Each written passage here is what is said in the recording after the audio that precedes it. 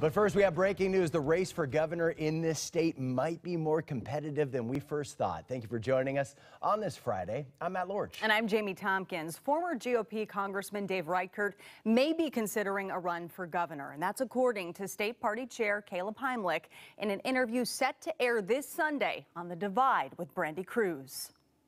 I've heard from a couple other people that are looking at running and announcing in the next couple weeks. There's a developer and a builder that is looking at it, as well as former Congressman Dave Reichert is considering it.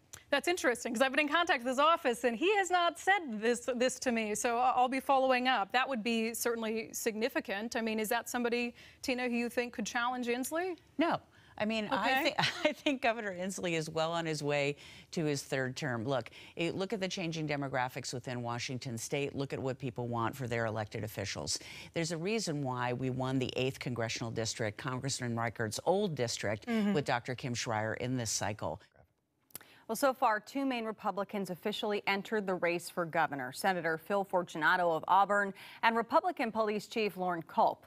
Now, we reached out to Dave Reichert, and he says he is being recruited to run, but he also says he likes his current job with a private government affairs firm.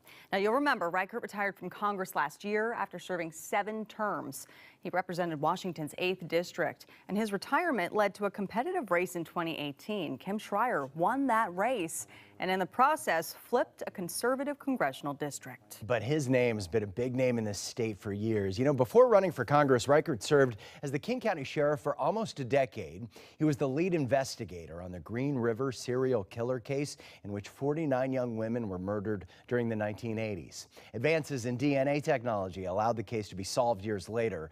Before becoming King County Sheriff, Reichert was in the U.S. Air Force Reserves. By the way, you can watch that entire interview with the state party chairs this Sunday on The Divide. Brandy Cruz takes you inside the race for governor and presses the candidates to find out if their campaigns will focus on the issues instead of each other.